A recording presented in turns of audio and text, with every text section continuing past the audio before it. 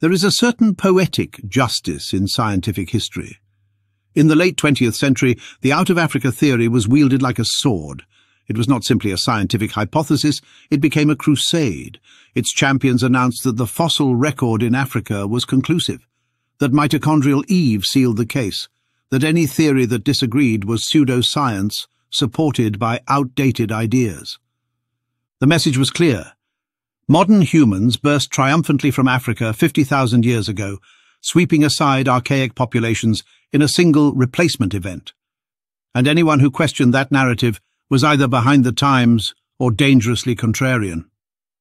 For decades, dissenting voices were silenced, sidelined and smeared, especially any scientists outside of the British-American system.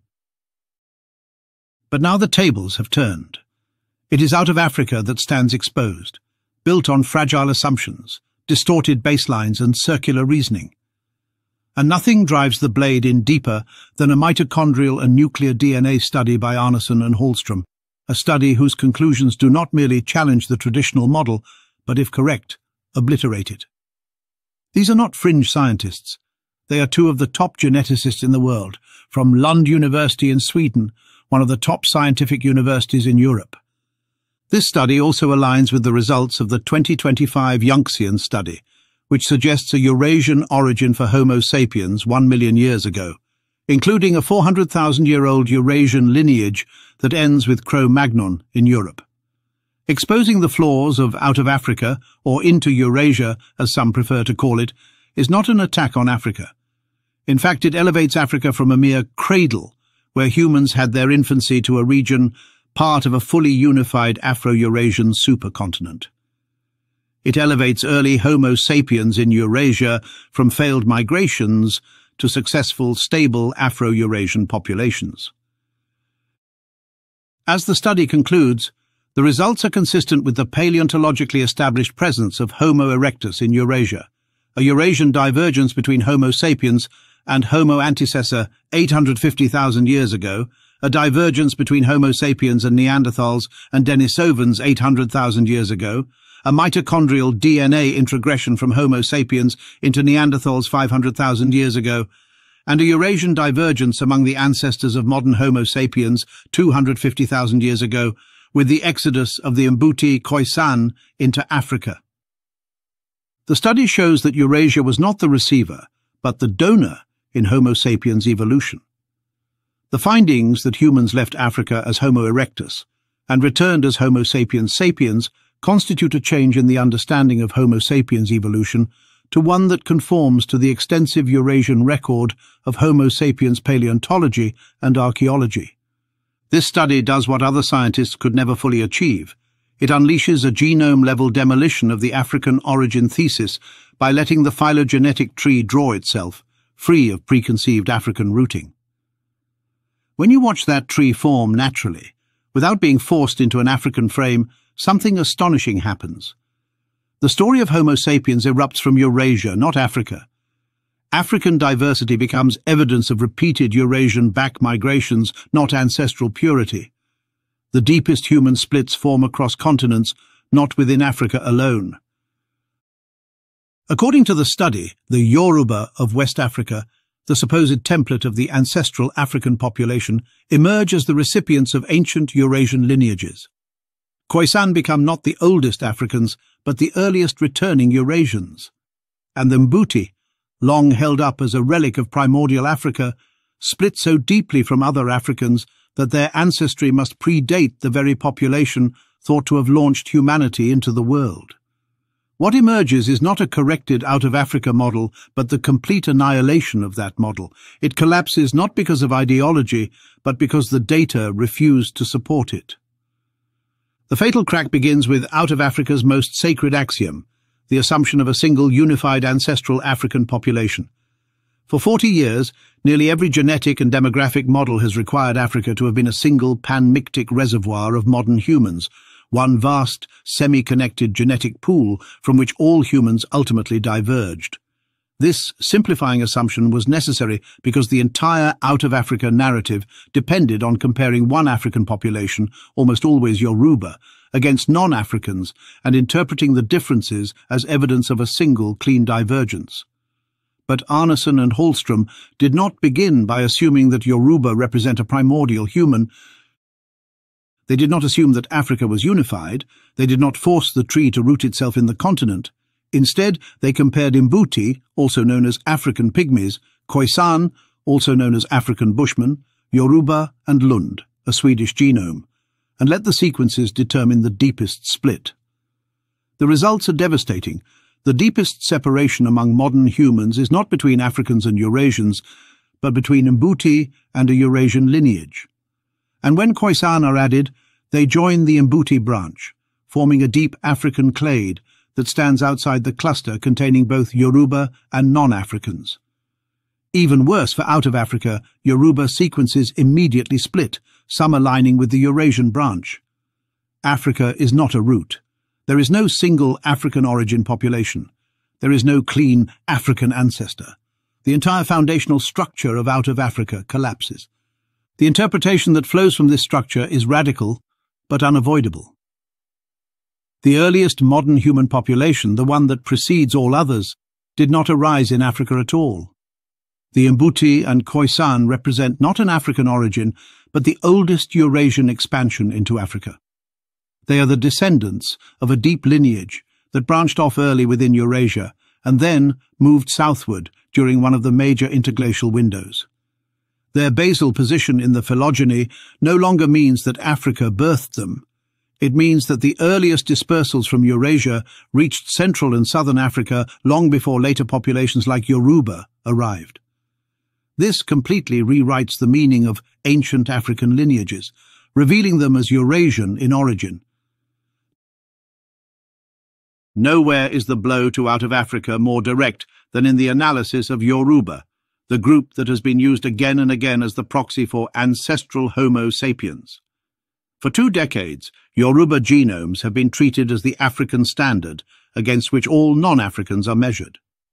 This standardized comparison produced the illusion that Eurasian populations diverged from an African baseline. But the Arneson-Hallström study shows that Yoruba are not a single unitary population at all. Yoruba sequences split between the African hunter-gatherer clade and the Eurasian-derived branch. In other words, Yoruba carry ancient Eurasian ancestry older than the supposed out-of-Africa dispersal.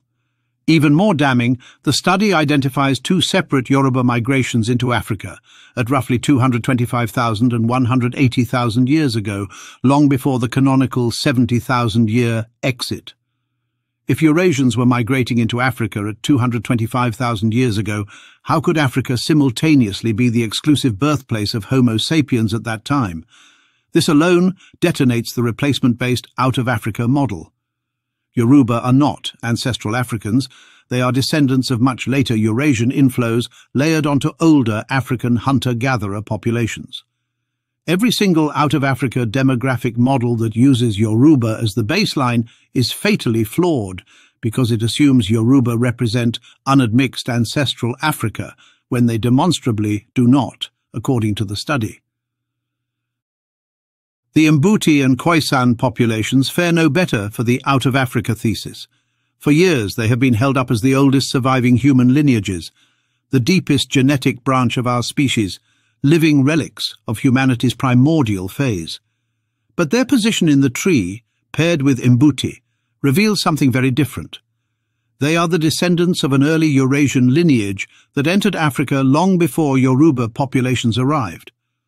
Their high mitochondrial diversity does not indicate an African origin.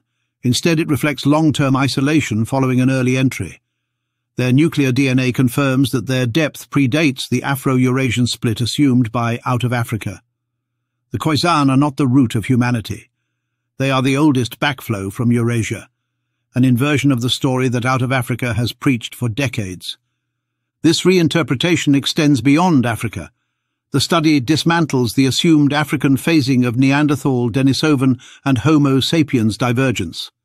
Mainstream models position the split between Homo sapiens and Homo neanderthalensis at roughly 700,000 years ago, rooted via African fossils.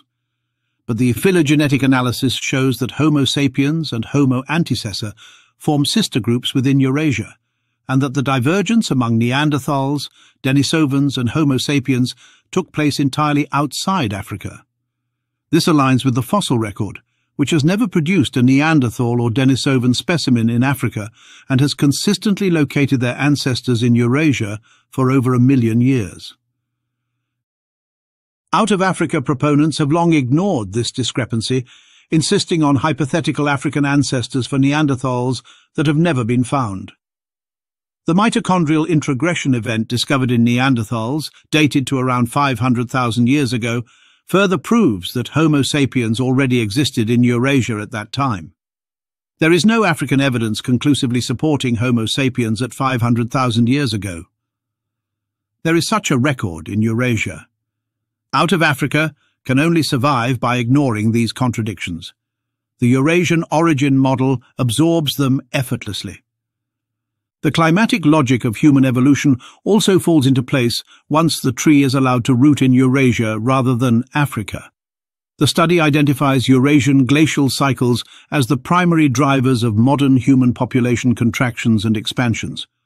Warm periods around 250,000, 225,000, 180,000, and 125,000 years ago unleashed expansions of Homo sapiens populations that radiated into Africa in successive waves. Africa's greater genetic diversity is therefore not the signature of an ancestral homeland. It is the residue of multiple Eurasian dispersals entering different regions of Africa at different times.